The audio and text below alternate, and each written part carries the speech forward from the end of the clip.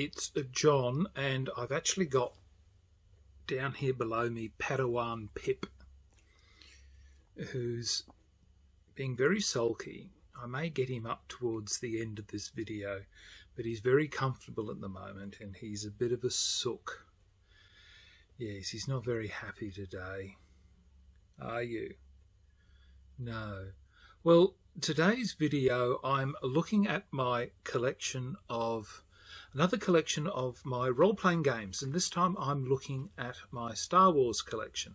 Now, in my, I think, a top 10, I guess my favourite role-playing games over 40 years, I had one of them was my Star Wars collection, and the one that I prefer amongst my Star Wars role-playing games was the Die-20 Star Wars system. Now, that's only because I was never able to get, I think, the Die-6 from, was it West End Games? Yes, I was never able to get that system. That may have changed my viewpoint, but at this stage, oh sorry, I was never able to get it in sufficient quantity to be able to form a, I guess a significant viewpoint. So at this stage, the Die-20 system is the one that I prefer. Not that I've played very many games of it, and I do not profess to be a master of the system. So it is essentially my collection, and I rather like collecting role-playing systems purely because of the information that's in them, and it just gives me something to read, and that's really what I am, is a collector of information and viewpoints. So I was told by a friend of mine who was a Star Wars aficionado that the first edition of this, and I'll have a better copy, I guess, of this somewhere a little later, is that this was the edition to have, because or well, to have in my collection, because apparently it had more information in there than was otherwise in the next edition that I currently have. So that's the first one that I have. Then this is the, I guess, the primary edition that is in my collection, and this is the main one, I guess, that's the staple that I had until the, I guess, the series stopped running. So that's what we primarily used. So that was there. What else have I got? I have a little soft cover. What's this one? This is Arms and Equipment Guide, and it covers, what's this? Hokey religions and ancient weapons are no match for having a good blaster at your side. So the galaxy is a dangerous place, and even more capable heroes need the right equipment to get the job done. Outfitting for a rescue mission on a frigid ice planet differs from gearing up for an assault on a crime lord's jungle world headquarters, but the right connections and enough credits, heroes can acquire all weapons and tools needed to survive any situation. So it's a source book for all sorts of bits and pieces in here. So civilian ground speeders, droids, all sorts of power armor. All right, yep. So weapons, rifles, all sorts of things. So yeah, so that's what that book contained. Then there was Starships of the Galaxy is the other soft cover that is there. Modifying starships. Had some templates in there, starfighters. Yeah, so that was the other one that I had. Then we had and I don't think I had these in any particular order, but there was a Rebellion era source book, and which was see, I liked the Clone Wars era, so that was for me the end of the Republic.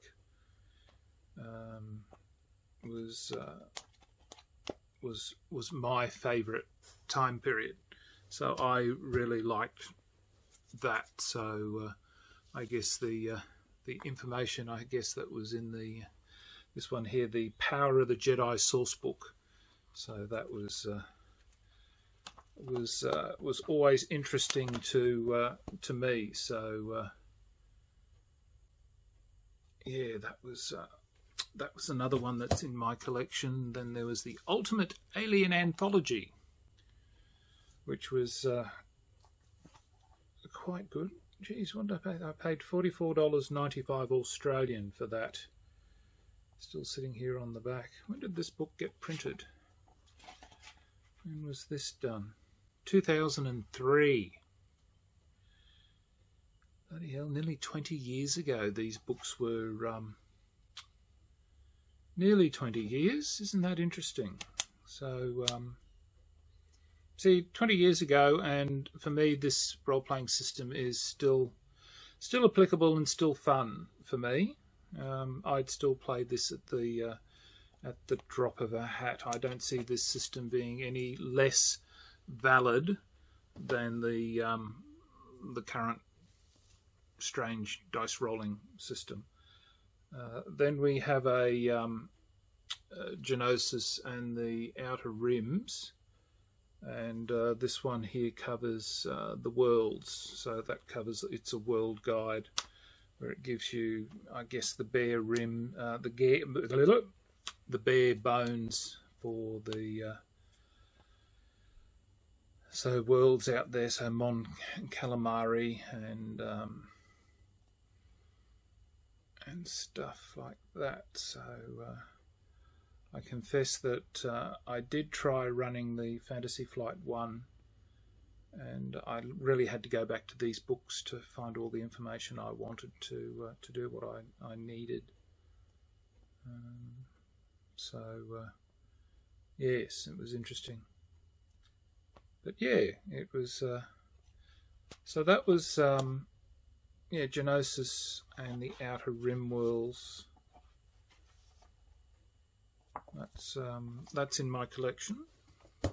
Then I had the Galactic Campaign Guide. Now it was good in the fact that it gave you information that allowed you to choose your settings, if I remember correctly. So you could choose essentially, now I could be talking out my arse again, but I think you got to say, well, where did you want to, you know, what particular era you were going to choose your campaign to be run in, and that. So it was, I think it was fairly helpful in that stage. So, but no, I'm just skimming through and trying to remember here. But it's quite a helpful book from memory.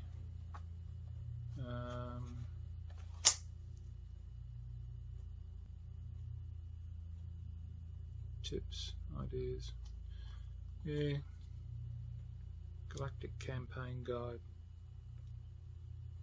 Or am I thinking of another book? I don't know.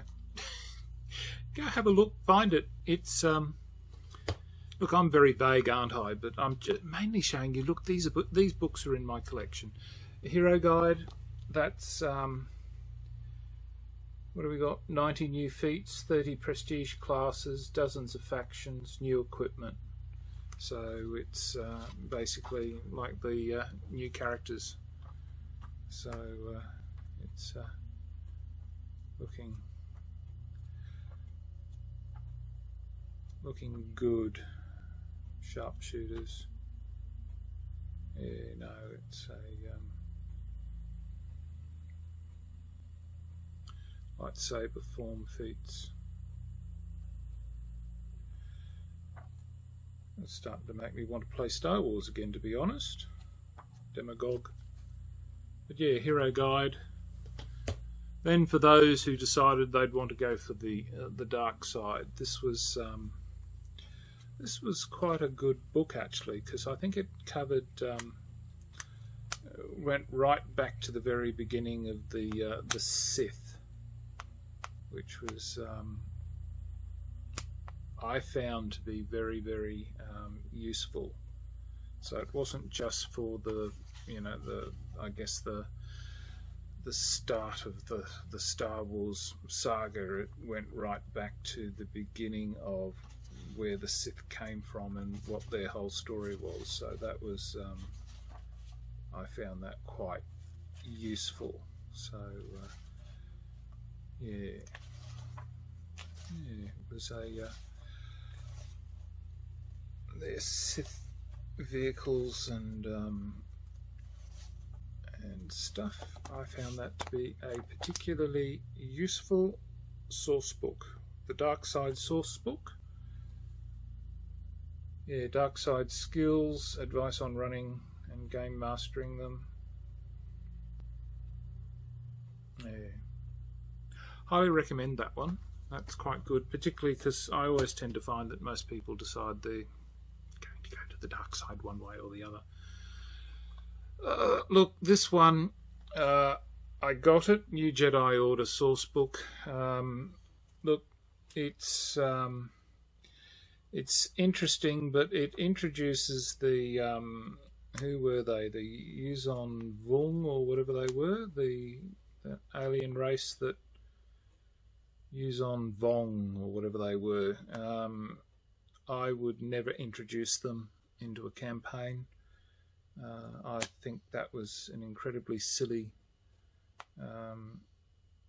divergence with Star Wars, almost as silly as the current divergence in Star Wars. So, but anyway, that's just my opinion. But as a source book, it's got its uses. Some people, you know, once again, as a game master, you just take what you want, use what you want, and ditch the rest. So that's in my collection. Then there's this one's quite useful, Coruscant and the Core Wheels. So it's a another one. Information on the Core Wheels, gives you a bit of information. Again, not a lot in there, but it's enough for you as a game master to build up and do what you need to create your worlds and run with it. So that's all you need. So that is there. And then we have good old Ultimate Adversaries. So it's wonderful. Lots of critters. So some more critters thrown in. So you can always do with critters. And some mercenaries. Yeah. So no, it's a interesting collection. But as I said, Star Wars. Yeah, it's a fun system. It's a fun universe. It's actually, yeah, I must admit, I don't think I was that young when it first came out, but young enough. And I think my grandfather was still running Hobby and Toyland when it came out here in Australia. And I think if I knew just how well it was going to do then, I think I'd have asked him to put some toys away back then. It would be worth a fortune now. But of course, you just never think those. Well, once again, back then, we really didn't think that toys, you know, toys were just things we played with. We didn't really attach a lot of... Oh, admittedly, I looked after my toys, but, you know, Star Wars was interesting, but I didn't really attach that much particular enthusiasm or fanaticism to it. But yes. Anyway, Padawan Pippin, are you going to activate? Look, I'm sorry, the Padawan is far too tired, I think, today. Let's see if I can reduce myself down a level. Let's see. And we keep going down.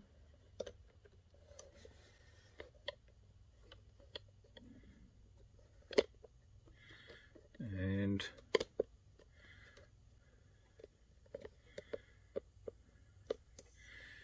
there he is. Oh, there we go. Are we going to say goodbye? No? Oh dear, I've startled you awake now, have I? All right. Anyway, thank you everybody for watching this video. And until next time, signing off, the Honourable John.